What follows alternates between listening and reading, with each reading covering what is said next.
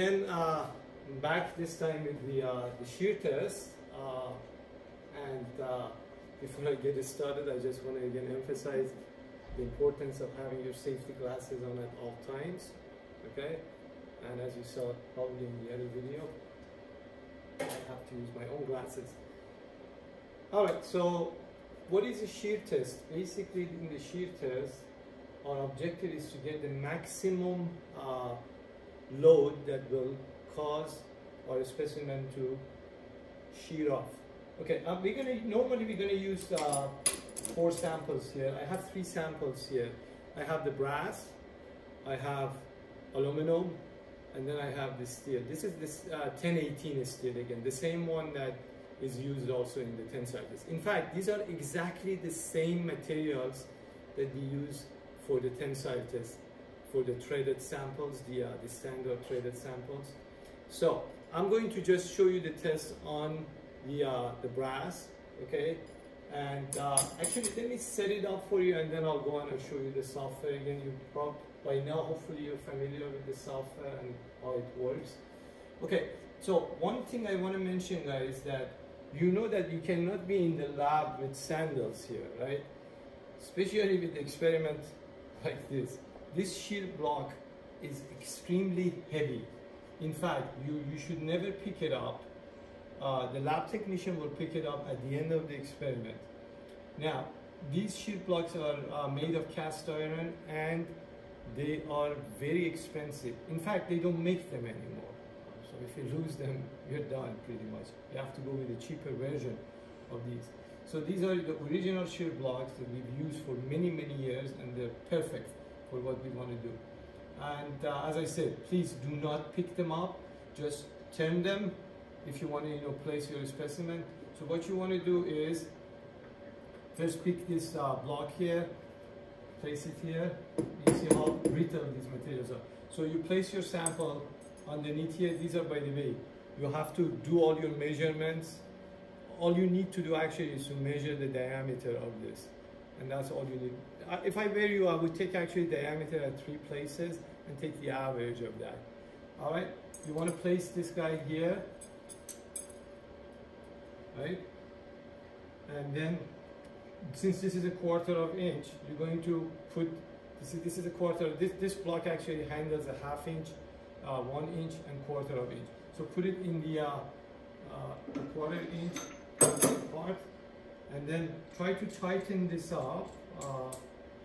You don't want to make it too tight, okay? Otherwise, when the material shears off, it's tough to get it out. So then make it, symmetric and nice and straight, okay?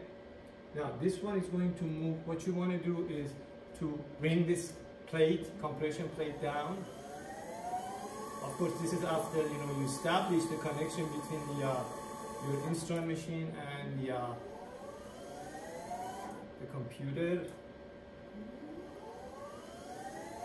Actually, I'm going to just try to touch, make sure that this guy touches.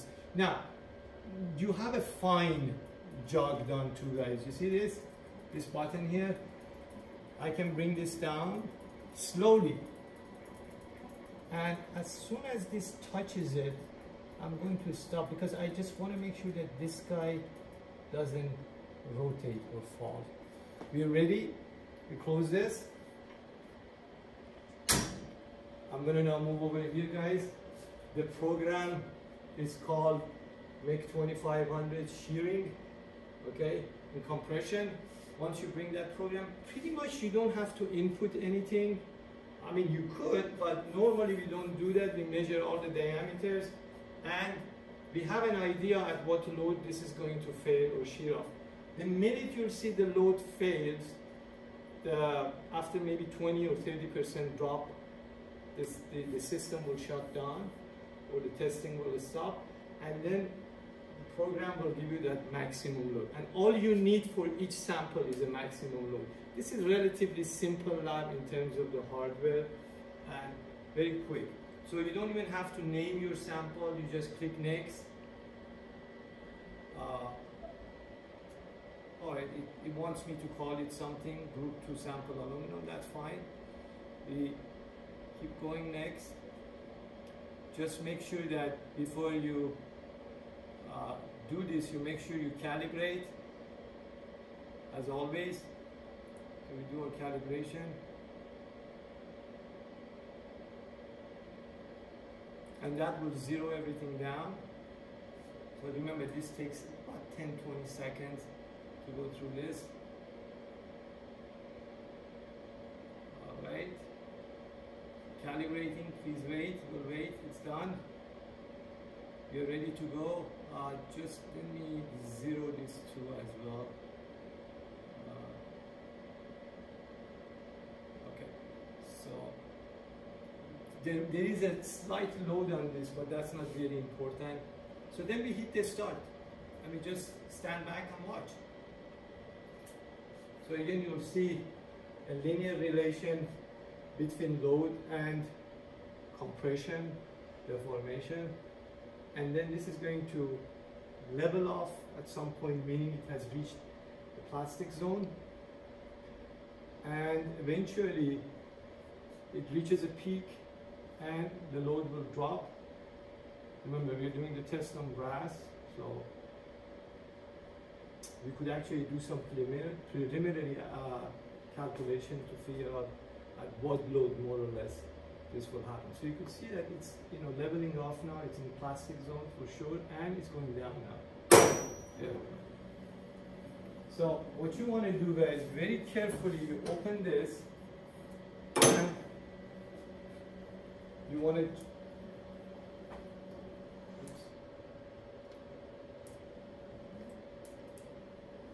jog this up.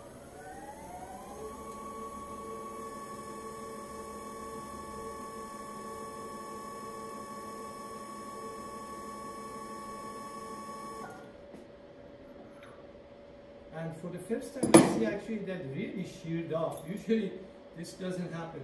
Look, it's sheared off in two places. Let me get the other sample out too. So normally you don't see that.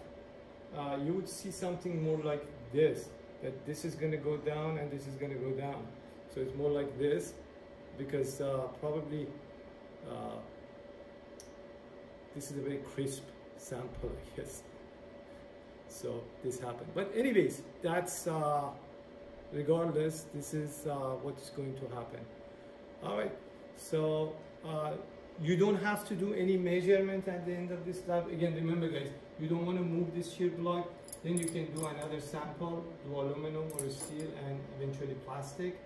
And all you need to do here, let me bring you up here guys, all you want to do is to look at your maximum load here. We did remove this specimen.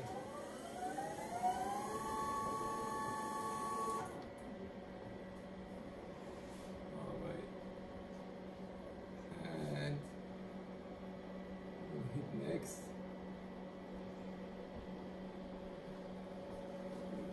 And the load will be there. I just let me go back. You see, this was the maximum load, 3,471 for brass, and that's the one that you want to record. Remember, as soon as the load drops, the system will shut down, but it shows you the maximum load here, which is about 3,400. Okay? So that's it for this experiment.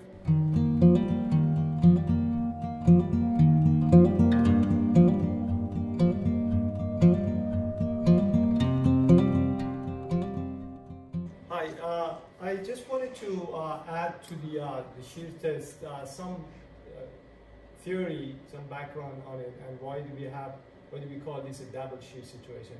So you saw in the experiment, the shear test, that the compression plate is coming down. We have set our specimen in that shear block like this. So if you really look at this, what will happen is that this will,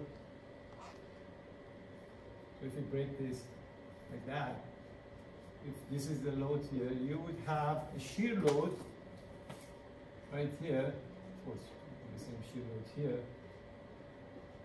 So this is what we call a double shear. Just concentrate on the free body diagram of this middle piece. And this is known as the double shear situation. Why is it called a double shear? Because there are two shear loads here.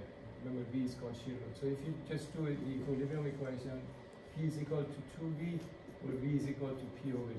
And then, of course, the definition of average shear stress is what? Shear load divided by what we call shear area. And you could see that the shear load is P over 2. And then what is the shear area, by the way? The shear area, if I kind of enlarge this for you, remember those samples, that's a quarter of an inch, and that's where you need to measure the diameter. So this is, I'm showing you this. This is the shear area, which is simply pi over 4 diameter squared, or pi r squared if you want to use the radius.